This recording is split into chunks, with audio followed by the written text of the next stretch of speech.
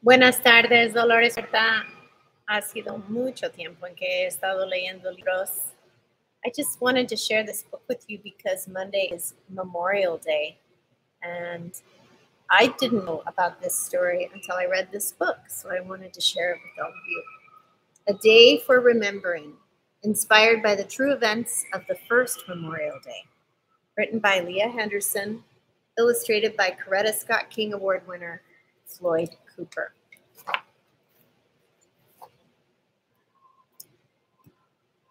Dark and sad will be the hour to this nation when it forgets to pay grateful homage to its greatest benefactors, the loyal soldiers who imperiled all for country and freedom.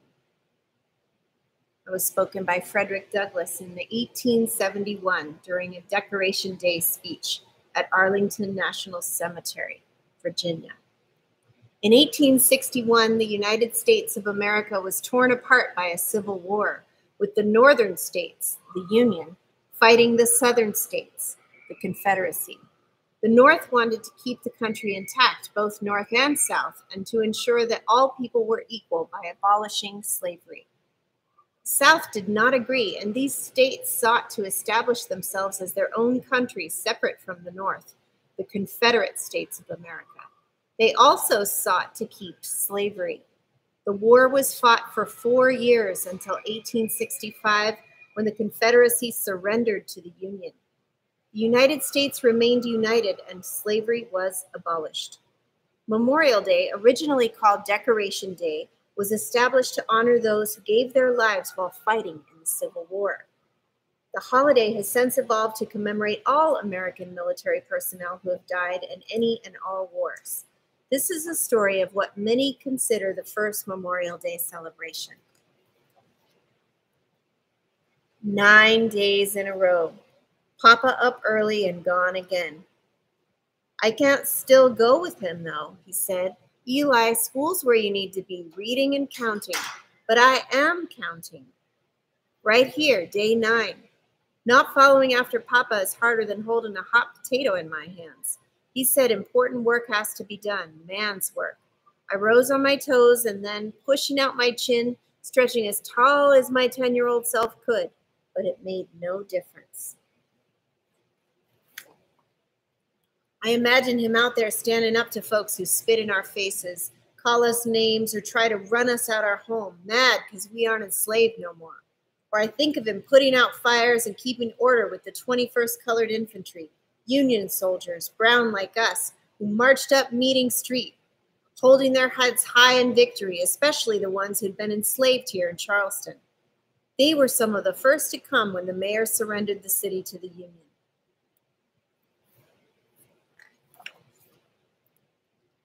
No use begging to follow Papa, though. Mama will only fuss. Eli, you now have the hard-earned right to learn, and it's what's going to get you beyond. Master's locked away learning because knowledge is its own freedom. You're going to school and no more words are getting split about it. Before the war, worry never let my insides alone, always scared that Mama or Papa would get sold away, never to come back home. But today, Papa comes home as night covers the sky, almost looking worse than after toiling in Master's fields. But those days in the fields aren't over. Papa said, unlike some, we aren't going back because we aren't enslaved no more. We were digging and building and painting, he says after summer. Digging, building, painting? But Papa isn't giving no more answers. Wake up, Eli. Today you're coming with me. Day 10. I spring out of bed like beans in a skillet and jump into my breeches. Something important must be happening if Papa has let me miss even 1 second of school. My hard-earned right, and Mama isn't putting up no fuss. With molasses-smeared cornbread sliding down my throat, I race to catch Papa. His long strides are met by others as more men join us, their boots crunching against pebbles on the hard road. My new schooling helps me count 28 men in all. Shoulders back, chests out, they stomp along, ready to do the real important business Papa talks about. Business he thinks I'm old enough to do now, too. You need to see the work we're doing before it's all done, he says. We strut through the entrance at the Planters Racecourse where white folks used to watch mighty horses run before the war. But it isn't a racecourse no more. For a while, the Confederates made it a jail. Mama and ladies from church used to sneak food to the Union soldiers held prisoner there. Skinny and sickly, those men hardly had any more clothes than the most lonesome slave. A newspaper man said those poor souls had no covering but the sky, and that they were heartsick, homesick, sick in body, sick in life, all because they fought against slavery and our God-given right to be free. So over the evening paper, Mama had learned to read in secret while enslaved. She promised, "We'll share every morsel we got till we got no more." But the living are gone now, and the dead lie by our feet. Without a word, Papa and the other men get to digging, hammering, and cutting wood. Papa points to the fence where some of my schoolmates have joined their papas too. "Help with the whitewashing, Eli." I drag my feet, though, wanting to stay by Papa's side. But he rushes around, doing more work in a minute than he'd done in 3 hours on Master's land. An old usher from our church pushes a painting brush in my hand, and I get to working too. As the sun beats our backs, the men sing in heavy, deep voices that rattle the dirt. Nobody knows the trouble I've seen. Nobody knows my sorrow.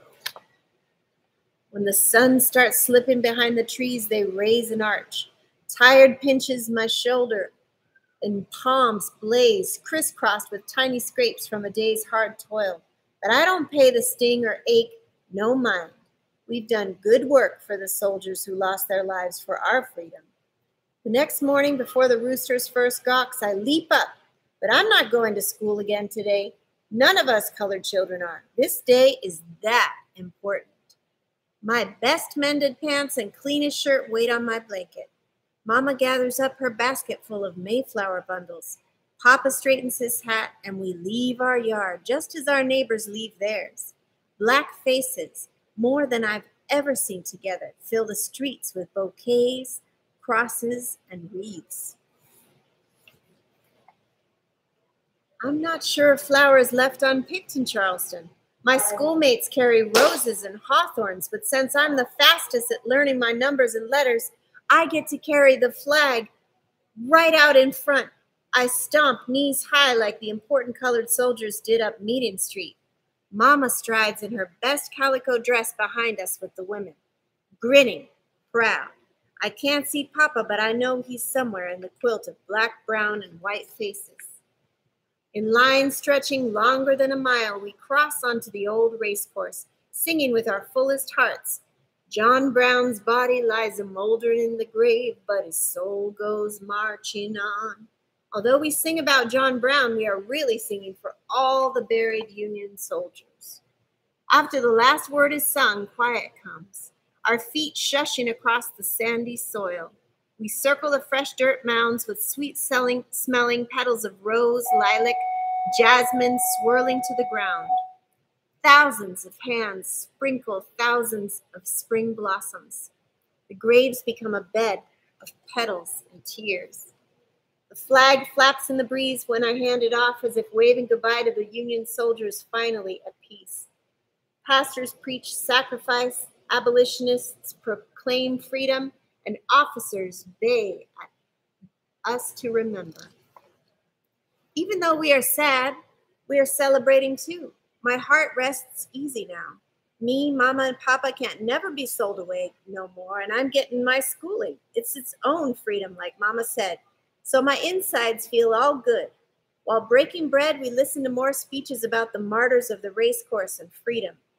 Blurry eyes braze a Union brigade marching round the pond of blossoms. There's lots of head nodding and as families gather round the grandstand, remembering, shedding tears, and giving thanks above. That flag never stops waving, but all my old slave time worry flies away. And as the moon joins in, we leave the racecourse with empty hands and near bursting hearts, hoping these Union soldiers, hugged by Charleston's sweetest blooms, know we will never forget what they've given of themselves for the priceless gift of our liberty. Here's a picture of the first Memorial Day? At Charleston, South Carolina, otherwise known as Decoration Day. Thanks for listening, and I'll see you next time.